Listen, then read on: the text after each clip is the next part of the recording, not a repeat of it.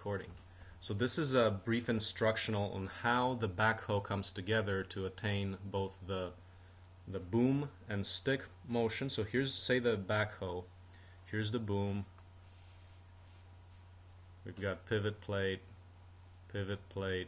that's the stick. And we've got the backhoe, the actual bucket right here. There's another pivot plate there. There's going to be a quick attachment to the bucket. Now the concept is here. What do you do here to attach the backhoe boom? That's the boom. Call it the boom. This is the stick, and this is the bucket. So the boom is going to go up and down, and of course the stick's going to go rotate around this pivot up and down, and the bucket also curls. So in order to get this motion right here, we're going to attach a cylinder somehow to this attachment plate. Let's call it the attachment plate.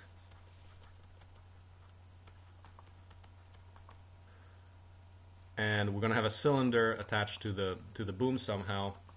And here the boom attaches with another pivot to this attachment plate.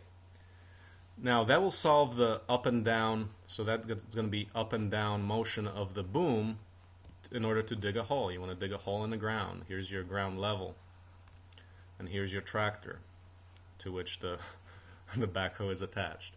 This tractor can be very big, so you can match the weight of the backhoe. So this attachment plate is going to have both feet on it, stabilizing feet that will prevent the backhoe from tipping to the side or tipping under the weight of soil, tipping down this way. So stabilizing feet are one feature. And the one property here that we have to consider is that this entire backhoe, has to twist side to side, in and out of the page. So actually in and out of the page, so that's the sign for in and out of the page. So there has to be a rotation mechanism here to enable that to happen. Now let's take a look at this attachment plate in more detail. So let's jump out of here, out of these scribbles, to what the attachment plate would look like. Well, in order to be very stiff, we'd have to make it a stiff box structure out of our box beam tubing. So these are going to be our 4x4 tubes, and I would make it 1/2 inch for super stiffness, 1/2 inch wall. So these are our tubings with the XYZ corners. So once again, the standard XYZ construction, and we're going to attach somehow. This is going to be where that's going to be trying to draw the boom here, but somehow you have to attach the boom through its pivot and the cylinder attachment to the boom itself. So that's basically it. This is the geometry that we'd like you to do.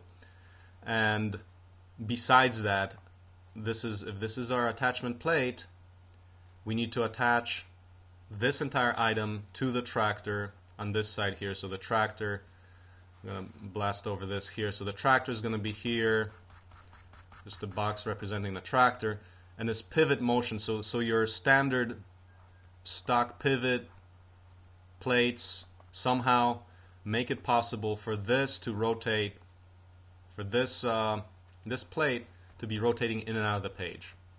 So that's the concept. Now these are going to be that's going to be a pivot shaft there, and there also has to be a cylinder, 1 or 2 cylinders that will allow for the motion of the side-to-side motion of the bucket, of the attachment plate to happen. And that's about it for now.